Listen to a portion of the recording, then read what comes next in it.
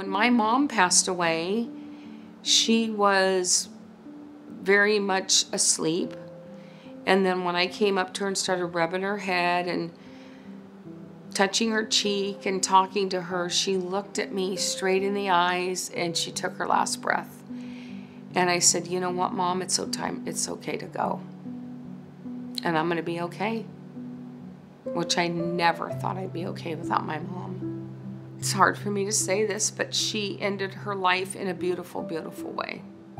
And it was because of the hospice people that helped me through it. You know, hospice is an experience that, you know, you don't know what you don't know, or you don't know what you need until you need it. Sharp has a wonderful group of people and teams, professionals. And they're really angels that take care of you and hold your hand and guide you through the whole process. To me, it is a very special time where people are present in those moments. Your cell phone is off, you're just there with your loved one. Whether you have hours to days, it doesn't matter, you're there. We should all have the honor and privilege to die in our home.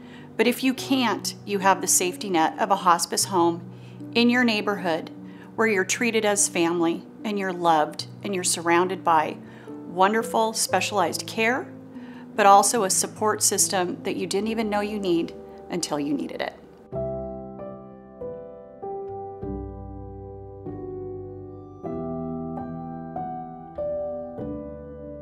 The story of Moore MountainView Home is the story of community. Our North County community members were having to drive either to La Mesa or to the San Diego State area or maybe to Bonita. It just seems common sense that we would continue to provide this level of service in residential communities where the need is so great. When I was describing the type of property, the thing that just popped in my mind was on the corner of Valle Verde and Espola Road was a real estate office that my dad had. Someone then had bought it, converted it into a residential home. So I use that as an example of a perfect location.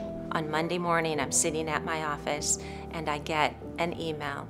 I am writing to you to let you know that I plan to sell my beloved house. She goes, Scott, you're not going to believe this. This is the exact property that Scott and I discussed in purchasing or buying for hospice.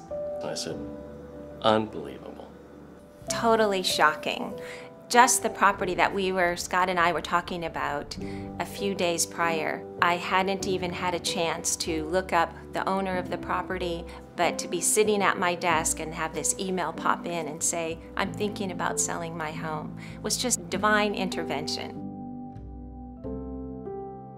Having my name on this hospice home has been just a passion project of mine that has taken almost 10 years to get to. My family honored me with this naming opportunity, and it is my legacy to give back to the community, to get everybody involved, because we all can do our part for philanthropy to make these homes a reality. And the friends and my family that have come together, thank you.